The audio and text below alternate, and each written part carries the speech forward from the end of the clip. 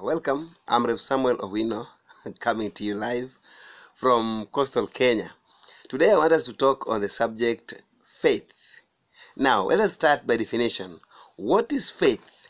Faith is a conviction of the truth of anything.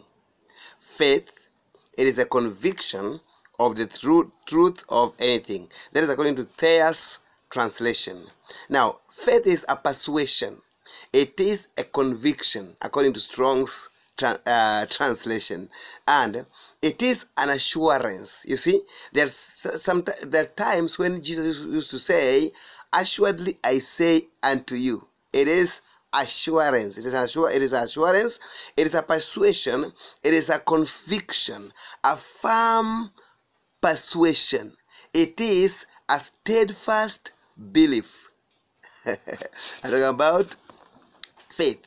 Now, that is common faith, normal faith. But now, here we are talking about, because I'm a believer, I'm a pastor, and I'm talking about now biblical faith. What is a biblical faith? It is a persuasion based on God's word. Biblical faith is a persuasion based on God's word. And also we have what we call head faith. Head faith, it is a persuasion based on feelings, circumstances, surroundings, or your own understanding. That is now head faith. Head faith. It is a persuasion based on feelings, because when you are sick, you can say, "I'm feeling stomach ache." Hallelujah. That's now head faith. Okay, based on feelings, feelings or circumstances, because now we are in a pandemic time. We can say economy is down. That is now circumstances or surroundings.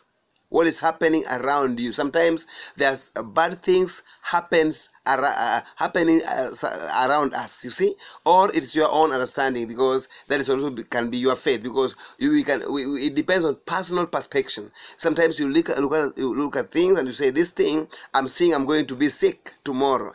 I'm seeing I'm going to be sacked from a job.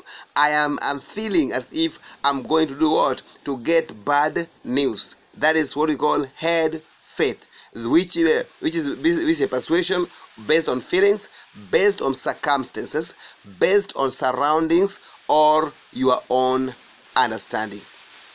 Hallelujah. In everyday life, we may say, "I believe or think that something is so." Amen. What we often mean is that we are not quite sure. When we say "I think" or "I believe," it means we are not quite sure, but we believe or think so. Now, Bible faith is not that way. We don't think. In Bible faith, we don't think. We don't say we believe. You see, Bible faith is fully persuaded. You see, Bible faith, you see, Abraham believed God. He was persuaded that whoever had spoken a thing, to him there is no a shadow of change. So he was fully persuaded. Now, biblical faith is fully persuaded. Now, when one is fully persuaded, one does not say "I think so." One will say "I know so," because Abraham knew his God. He was fully persuaded of his God and be willing to fight for what he believes in. Amen.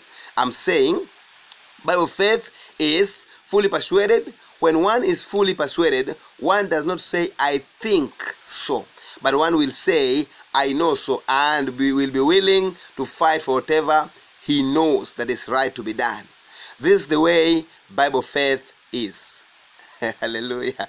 Abraham trusted God. He believed in God. For example, we as believers, we don't say, I don't think Jesus died and rose again. I know he died and rose again. We are fully persuaded and willing to convince others of it. I'm fully persuaded that Jesus died and he rose again on the third day. So I don't just think, but it's something that I know. That is what we call biblical faith. Now, if you cannot convince others, then your faith is not very firm. If you cannot convince others on whatever you believe in whatever you know, then your faith is not firm. Now faith is fully persuaded, and also be willing to tell others confidentially, hallelujah, in whatever you believe in. You tell others with confidence whatever you believe in. So faith is fully persuaded. Then faith is fully persuaded, willing to convince others of it. Now if you cannot convince others, then your faith is not very, very firm. And it is important for our faith to be firm, because it is by faith that moves mountain, a godly faith, hallelujah, a God-sized faith. Now faith is not, faith will believe what God has said. Amen. Faith will believe what God has said when all other evidence say the opposite. I mean, when all other sources say no, faith will say yes on whatever God has said. And I say, faith will believe what God has said when all other sources, the other evidences say the opposite. Amen. So, faith is not a feeling.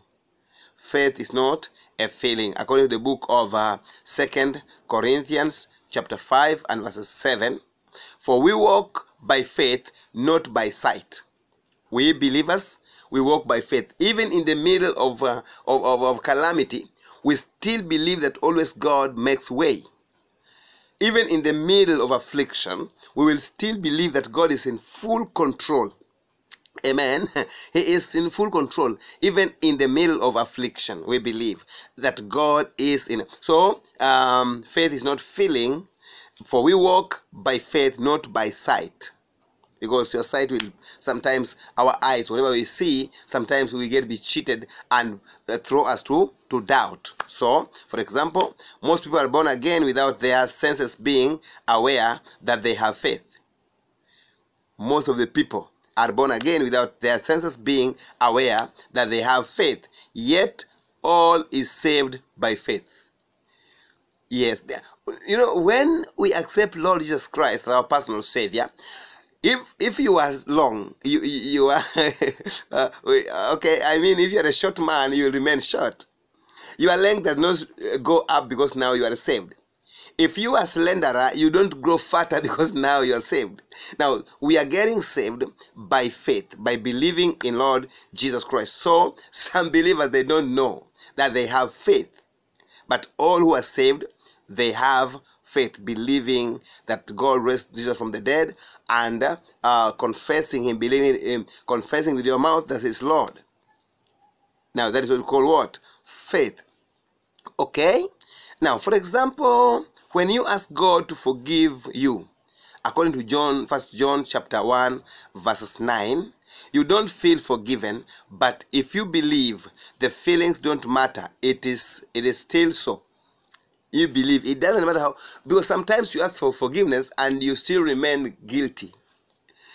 You see, your feeling might sometimes cheat you.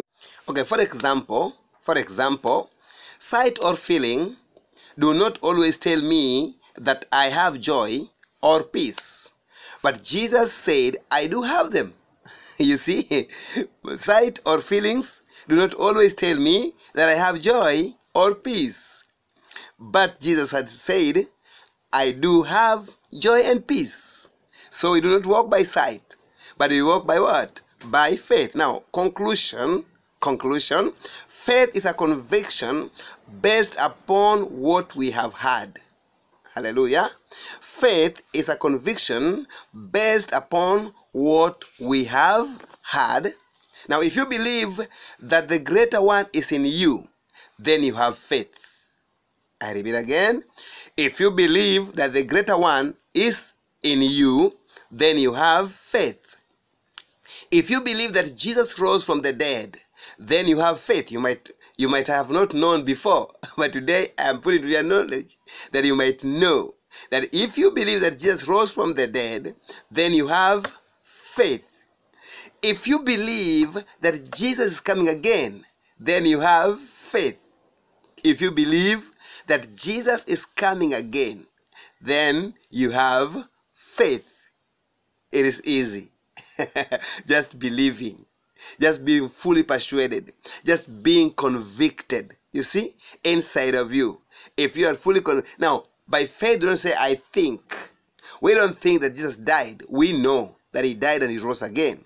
We know that he's coming again. We know that he ascended to heaven. We know that he gave us power to tread over snakes. We know that he gave us power to cast out demons. We know that he gave us power to heal the sick. So, by faith, we know. We don't just believe. Amen? So, I repeat again, I was talking about what faith is. And I said, and I repeat again, that faith is a conviction of the truth of anything, according to Thayer's translation. And also, faith is persuasion, conviction, according to Strong's translation. And I said, it is assurance, a persuasion, a conviction, a firm persuasion, a steadfast belief. But I said, biblical faith is persuasion based on God's word. So salvation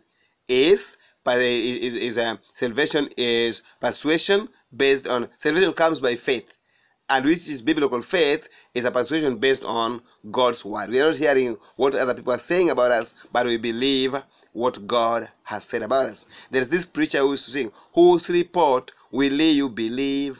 We shall believe the report of the Lord. You see? And I'm asking you, whose report will you believe? Now, if you believe the word of God, then now we have faith. And all believers, some of us are knowing. It is like someone who is having a gun in the pocket, and yet someone is harassing them using a rungu or a stick. So faith is a weapon.